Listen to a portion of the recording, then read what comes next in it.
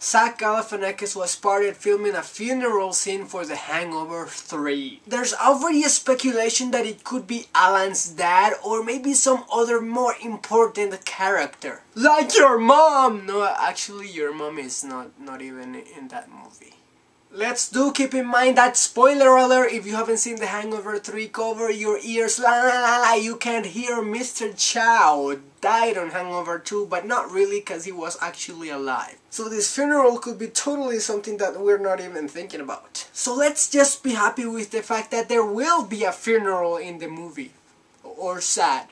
I don't know your life. My point is that funerals tend to be funny in comedies, that's all I'm saying. Unlike a lot of people, I actually did enjoy The Hangover 2, although I do admit that it's not as likable as the first one. 3 will be more interesting though, because there is no wedding, there is no bachelor party, and there is no drinking. They just get chocolate wasted. No, they probably do consume more alcohol than they can handle and black out. You think they learned by now. The movie is coming on May 24th, 2013. Get it? Coming? Because that's when they will release the movie. Actually, that's not funny at all.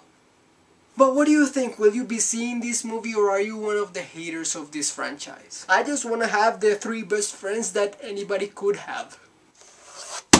Forever alone. See you later, crocodile.